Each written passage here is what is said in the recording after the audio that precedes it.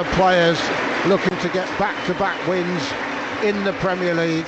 Finds Lowton on the right, early ball in, free header, 1-0 Burnley, and Max Cornet drifted off the left-hand side. Romeo down the right, looks up for a cross into the box. Broja's the target, but Elianusi wins it, and Nick Pope can only watch as it drifts past his left-hand post. Walcott's in acres of space on the right. Redmond with a great ball finds him. His first touch takes it down, and his second touch puts it wide.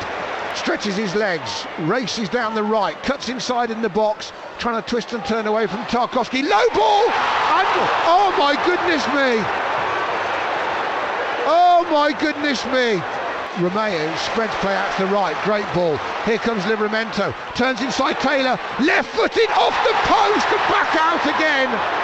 Oh, Tino Livramento. Right-footed outswinger into the 6-yard area, it is the equaliser! And Redmond gets his reprieve. Livramento gets his reprieve.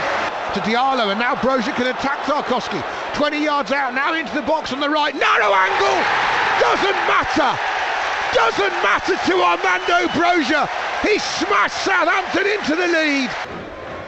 2-1 they lead. Salisa up against Wood. Again, the second ball won by Burnley, and then Cornet can hit it on the volley and equalise for Burnley, and he completely catches Alex McCarthy out.